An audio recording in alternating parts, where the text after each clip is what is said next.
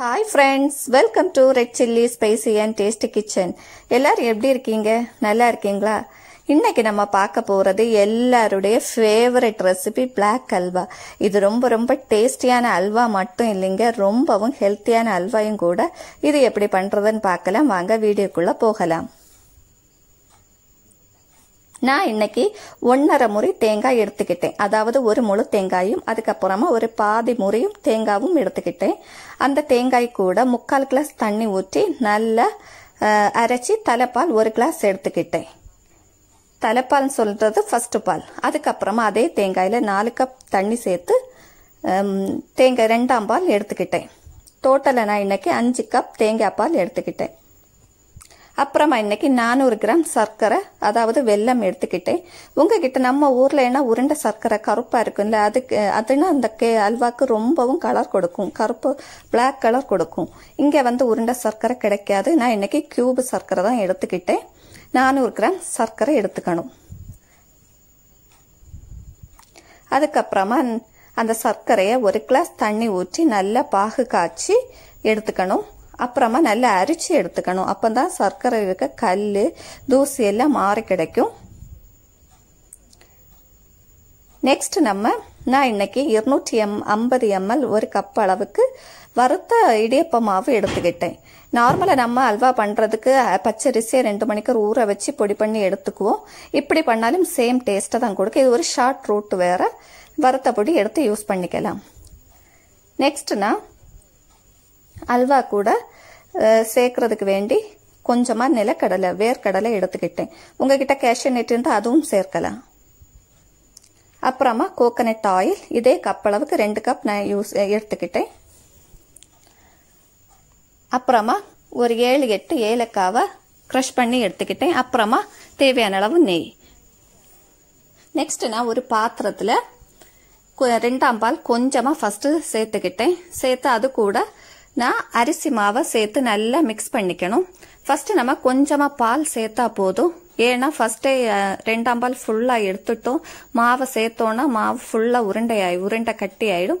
அதனால ஃபர்ஸ்ட் கொஞ்சமா எடுத்து மாவை சேர்த்து நல்லா மிக்ஸ் பண்ணிக்கணும். கட்டி இல்லாத நல்லா மிக்ஸ் பண்ணிக்கணும். இது ரொம்ப டேஸ்டான ஒரு அல்வா. அது நான் சொல்ல வேண்டிய அவசியமே இல்லை, சாப்பிட்டவங்களுக்கே தெரியும் இந்த அல்வாவோட டேஸ்ட். அப்புறமா பாக்கி இருக்க 2ஆம் பால் எல்லாத்தையும் சேர்த்து மிக்ஸ் பண்ணிக்கணும். தலைப்பால் இப்ப எடுக்க வேண்டாம், அதாவது 1ஆம் பால் இப்ப யூஸ் பண்ணாண்டா அது அப்புறமா யூஸ் பண்ணிக்கலாம். நெக்ஸ்ட் நான் இது கூட நம்ம அரிச்சு எடுத்துக்கிட்ட சர்க்கரை பாகு அதாவது வெள்ளை பாகுவையும் சேர்த்து நல்லா மிக்ஸ் பண்ணிக்கணும். எங்க வீட்டுல என் ஹஸ்பண்டுக்கும் என் குழந்தைங்களுக்கும் மீடியம் சைஸ் ஸ்வீட் தான் பிடிக்கும். உங்களுக்கு இன்னும் ஸ்வீட் கூடுதலா வேணும்னு உள்ளவங்களுக்கு எக்ஸ்ட்ரா வெள்ளை பாகு சேர்த்துக்கோங்க. நல்லா மிக்ஸ் பண்ணிக்கோங்க. கட்டை இல்லாம நல்லா மிக்ஸ் பண்ணிக்கணும். கருப்பு சர்க்கரைன்னு சொல்லும்போது அதுல லைட்டா உப்பு ரசம் இருக்கும். இங்க உருண்டை சர்க்கரை கிடைக்கிறது ரொம்ப கஷ்டம். நான் 8 வருஷம் ஆகுது. எனக்கு ஒரே ஒரு வாட்டி தான் உருண்டை சர்க்கரை கிடைச்சிருச்சு. நான் இப்ப கொஞ்சம் டேஸ்ட் பார்த்தேன், எனக்கு ஸ்வீட் கரெக்டா இருக்கு. இனி நம்ம அல்வா ரெடி பண்ணிக்கலாம். அதுக்கு முன்னாடி இதுல 2 பிஞ்ச் சால்ட் சேர்க்கிறேன். எந்த ஒரு ஸ்வீட் பலகாரமும் பண்ணும்போது ஒரு பிஞ்சு உப்பு இல்லைன்னா 2 பிஞ்சு சால்ட் சேர்த்துக்கோங்க. அப்போதான் நமக்கு சுகர் பேலன்ஸ் ஆகி கிட்டும். நல்லா மிக்ஸ் பண்ணிக்கணும். தீய மீடியம் ஃப்ளேம்ல ஃபர்ஸ்ட் 20 மினிட்ஸுக்கு தீய மீடியம் ஃப்ளேம்ல போட்டு நல்லா மிக்ஸ் பண்ணிட்டே இருக்கணும். கிளறி கொடுத்துக்கிட்டே இருக்கணும். ஒரே சைடு கிளறாதீங்க, 4 பக்கமும் சுத்தி நல்லா கிளறி விடுங்க, இல்லைன்னா அல்வா அடி பிடிச்சிரும். இப்ப எனக்கு கரெக்டா 15 மினிட்ஸ் ஆச்சு. பாருங்க, லைட்டா கட்டியாக தொடங்கியாச்சு. தீய எப்போதுமே மீடியம் ஃப்ளேம்ல வச்சுக்கோங்க. அல்வா கெட்டியாக தொடங்கும் போது நம்ம கேஸை மீடியம் டு ஹை ஃப்ளேம்ல போட்டு அட்ஜஸ்ட் பண்ணி நம்ம அல்வாவை ரெடி பண்ணிக்கணும். நல்லா மிக்ஸ் பண்ணிக்கிட்டே இருக்கணும். இந்த அல்வா பண்ணது நேரம் பாத்தீங்கன்னா எப்போ நமக்கு ஃப்ரீயா இருக்குதோ அப்பந்தான் இந்த அல்வா கிண்டுற பண்ணிய தொடங்கணும். ஏன்னா இந்த அல்வா பண்றதுக்கு கிட்டத்தட்ட 2 மணிக்கூர் ஆகும். எனக்கு கரெக்டா 1 மணிக்கூர் 45 நிமிஷம் ஆச்சு. அதனாலதான் சொல்றேன், இந்த அல்வா ஃப்ரீயா இருக்க டைம் கண்டிப்பா எல்லாரும் பண்ணுங்க. இப்ப எனக்கு கரெக்டா 20 மினிட்ஸ் ஆச்சு. நான் இப்போ ஃபர்ஸ்ட் பால் அதாவது தேங்காய் பால் ஃபர்ஸ்ட் பால் சேர்த்துக்கிட்டேன். சேர்த்து நல்லா மிக்ஸ் பண்ணிக்கணும். இது பண்றது கொஞ்சம் டைம் ஆகுங்க. ஆனா இதோட ரிசல்ட் ரொம்ப ரொம்ப ரொம்ப ஸ்வீட்டாட்டு இருக்குங்க. நல்ல ரிசல்ட்டா இருக்கும். டீயை வந்து மீடியம் டு ஹை ஃப்ளேமில் போட்டு நல்லா கிளறி கொடுத்துட்டே இருங்க. இல்லைன்னா அல்வா அடி பிடிச்சிரும். அதே மாதிரி நீங்கள் அல்வா பண்ணும்போது யாரையாவது கூட ஹெல்ப்புக்கு வச்சுக்கோங்க. அப்போ தான் நமக்கு கை வலிக்கும் போது அப்படி மாற்றி மாற்றி கிளறி கொடுக்க முடியும். எல்லாருடைய ஃபேவரட் அல்வா கேட்கும்போது அவங்க ஃபஸ்ட்டு சொல்லுறது இந்த அல்வா தான், பிளாக் அல்வாயை தான் சொல்லுவாங்க. அதுவும் இப்போ ரம்ஜான் சமயம் வீட்டில் பண்ணக்கூடிய ஸ்வீட்டுன்னு பார்த்தீங்கன்னா இது கண்டிப்பாக இந்த அல்வா எல்லா வீட்லேயும் பண்ணுவாங்க. நல்லா மிக்ஸ் பண்ணிக்கோங்க. மிக்ஸ் பண்ணி கொடுத்துட்டே இருங்க. அதே மாதிரி நம்ம மிக்ஸ் பண்ணும்போது உங்களுக்கு எப்போ கொஞ்சம் டைட்டாக தொடங்குதோ அப்போது நம்ம எடுத்து வச்சுக்கிட்ட நெய் இல்லைன்னா ஆயில், கோகனட் ஆயிலை சேர்க்கணும். இதில் கோகனட் ஆயில் இல்லைன்னா கீயை மட்டும்தான் சேர்க்கணும். நான் இப்போ ஃபஸ்ட்டு 1 ஸ்பூன் கீ சேர்த்துக்கிட்டேன். உங்களுக்கு கீ மட்டும்தான் நெய் மட்டும்தான் வேணும்னா நெய் ஆட் பண்ணிக்கோங்க. இல்லைன்னா கோகனட் ஆயில் இருக்குன்னா அதை யூஸ் பண்ணாலும் யூஸ் பண்ணுங்க. நான் இன்னைக்கு ரெண்டையும் யூஸ் பண்ணுறேன். ஏன்னா கோகனட் ஆயில் ப்ளஸ் நெய்யோட இது கூட ஃப்ளேவர் வேற அல்வாவில் சேர்க்கும் போது அல்வாவோட டேஸ்ட்டே வேற லெவலில் இருக்குங்க. நல்லா மிக்ஸ் பண்ணி கொடுத்துட்டே இருங்க. கரெக்டாக எனக்கு இப்போ ஒரு 1/2 hour ஆயிடுச்சு.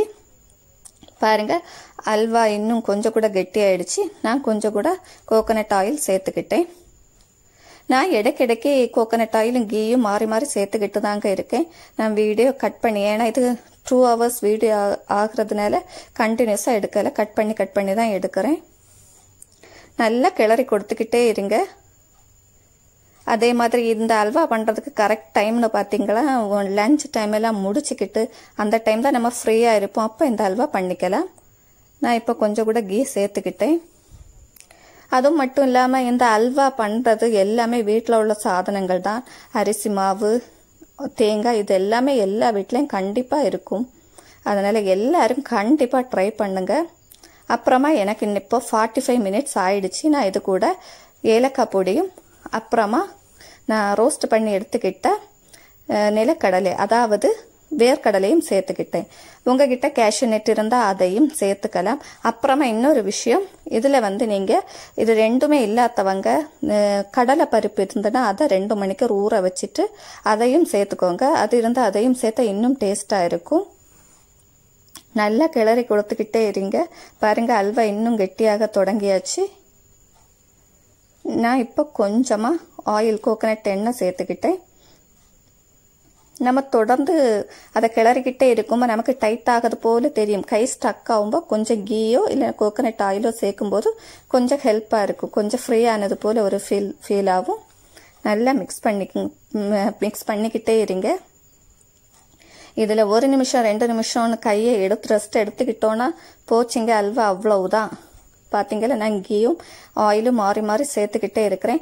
அதுக்கப்புறமா இன்னொரு முக்கியமான விஷயம், இந்த அல்வா பண்ணும்போது எப்போதுமே கேர்ஃபுல்லாக இருங்க. பெரிய கரண்டி, நீள பிடி உள்ள கரண்டியை யூஸ் பண்ணுங்க. ஏன்னா இது அல்வா பொட்டி தெரிக்கும். பார்த்தீங்கல்ல, இப்போ நல்லா மிக்ஸ் பண்ணிக்கோங்க. கிட்டத்தட்ட இப்போ எனக்கு 1.25 மணிக்கூர் ஆயிடுச்சு. இது சாப்பிட்றதுக்கு ரொம்ப ரொம்ப டேஸ்ட்டாக இருக்கும். எல்லாரும் கண்டிப்பாக ட்ரை பண்ணுங்க. நிஜமாவே நான் சொல்கிறேன், இது ட்ரஸ்ட் மீ, அவ்வளோதான் எனக்கு சொல்ல முடியும். ஏன்னா அவ்வளோ டேஸ்ட் இந்த அல்வா. இப்போ கிட்டத்தட்ட எனக்கு 1 மணிக்கூர் 25 minutes ஆயிடுச்சு. அதுக்கப்புறமா இந்த அல்வா வந்து பண்ணி ஒரு 3 நாள் வெளியே வச்சுட்டு நம்ம சாப்பிடலாம், கெட்டு போகாது. 3 நாள் கழிஞ்சிடுச்சுன்னா இதை ஃப்ரிட்ஜில் எடுத்து வச்சுக்கோங்க. இப்போ 1.5 மணிக்கூர் ஆயிடுச்சு. பாருங்க அல்வா யாதேசம் ரெடியாக தொடங்கிடுச்சு. பாருங்க அல்வாவோட கலர் சேஞ்ச் ஆயிடுச்சுல. நம்ம அல்வாவோட கலர் சேஞ்ச் ஆக தொடங்கினதும் ஆயில் வெளியே வந்துடும். ஆயில் வெளியே வர டைம் நம்ம நெய்யோ கீயோ கோகனட் ஆயிலோ சேர்க்க வேண்டாம். யாதேசம் 95% என்னோட அல்வா ரெடி ஆயிடுச்சு. பாருங்க அல்வாவோட கலரே மாறிடுச்சு. அந்த சைடில் நீங்கள் பார்த்தீங்கன்னா எண்ணெய் எல்லாம் வெளியே வர தொடங்கியாச்சு. இதுதான் இந்த அல்வாவோட கரெக்டான ஸ்டேஜ். பாருங்க நம்ம இழுக்கிற சைடு, கரண்டி இழுக்கிற சைடு அல்வாவும் கறங்குது. நம்ம கரண்டியோட சேர்த்து பாத்திரத்தை விட்டு அது அல்வா கறங்கிட்டே இருக்கு. பார்த்தீங்கல்ல, இதுதான் இதுக்கு கரெக்டான ஸ்டேஜ். இது பண்ணுறதுக்கு 2 மணிக்கூர் ஆகுங்க, அவ்வளவுதான். பட் இதோட ரிசல்ட் ரொம்ப ரொம்ப ரொம்ப நல்ல ரிசல்ட்டுங்க. எல்லாரும் கண்டிப்பாக ட்ரை பண்ணுங்க. நான் திரும்ப திரும்ப சொல்றேன், டேஸ்டியான அல்வாங்க. இந்த இஃப்தாருக்கு ஸ்பெஷல் பாத்தீங்களா, இந்த பிளாக் அல்வானே சொல்லலாம்.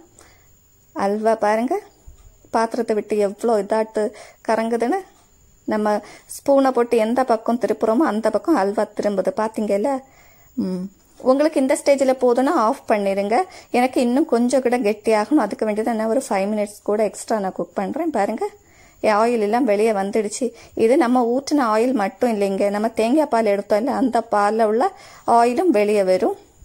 நம்ம மைசூர் பாக்கு பண்ணும்போது நெய் வெளியே வந்தாலும் நம்ம உடனே நிப்பாட்டிடுவோம். பட் அல்வாக்கு அப்படி இல்லைங்க, ஆயில் வெளியே வந்தாலும் பரவாயில்லை, நம்ம அந்த பக்குவம் வர்றது வரைக்கும் ரெடி கிளறிக்கிட்டே இருக்கணும். தேசம் 95 இல்லைங்க, 100% அல்வா ரெடி ஆயிடுச்சு. அதுக்கப்புறமா ஒரு தட்டில் கொஞ்சமாக ஆயிலோ இல்லைன்னா கீயோ தடவிட்டு நம்ம ரெடி பண்ண அல்வாயை சர்வ் பண்ணிக்கலாம். அல்வாவை ஷேப் பண்ணதுக்கு ஒரு கரண்டி வச்சு எல்லா சைடும் நல்லா ஷேப் பண்ணிக்கோங்க. இது ரொம்ப ரொம்ப ரொம்ப டேஸ்டியான அல்வாங்க. எல்லாரும் கண்டிப்பா ட்ரை பண்ணுங்க. இந்த சேனல் உங்களுக்கு பிடிச்சிருந்ததுன்னா சப்ஸ்கிரைப் பண்ணுங்க, மறக்காம பெல் பட்டனையும் கிளிக் பண்ணுங்க. அப்பதான் நான் ஏதாவது புதிய வீடியோஸ் போட்டேன்னா உங்களுக்கு நோட்டிபிகேஷன் வரும். எல்லாரும் மறக்காம கமெண்ட் பண்ணுங்க, ஷேர் பண்ணுங்க. எல்லாரும் கண்டிப்பா இந்த ரெசிபியை ட்ரை பண்ணுங்க. அதுக்கப்புறமா 2 அல்வா ரெடி ஆனதும் 2 மணிக்கு கழிஞ்சு நீங்க கட் பண்ணுங்க. அல்வா கொஞ்சம் ஆறணும், ஆறின அப்புறமா நமக்கு கட் பண்ணிக்கலாம். எனக்கு 2 மணிக்கு ஒரு ஆயிடுச்சு, நான் அல்வாவை கட் பண்ணிக்கிறேன். பாருங்க, பார்க்கறதுக்கு எவ்வளோ அழகா இருக்குன்னு. நம்மளோட கிண்ணத்தப்பம் ரொம்ப சாஃப்டா இருக்கும், பட் இந்த பிளாக் அல்வா கொஞ்சம் கட்டியா தான் இருக்கும். ஏன்னா இது அல்வா இல்லை, அப்படிதான் இருக்கும். பாருங்க, சீரியஸ்லி சொல்றேங்க, ரொம்ப ரொம்ப ட்ரஸ்ட் மீ, இது ரொம்ப ரொம்ப டேஸ்டியான அல்வாங்க. இது சாப்பிட்டவங்களுக்கு தான் தெரியும் இதோட டேஸ்ட் எப்படின்னு. எல்லாரும் கண்டிப்பா ட்ரை பண்ணுங்க. ட்ரை பண்ணிட்டு கண்டிப்பா மறக்காம இதை ஷேர் பண்ணுங்க, கமெண்ட் பண்ணுங்க.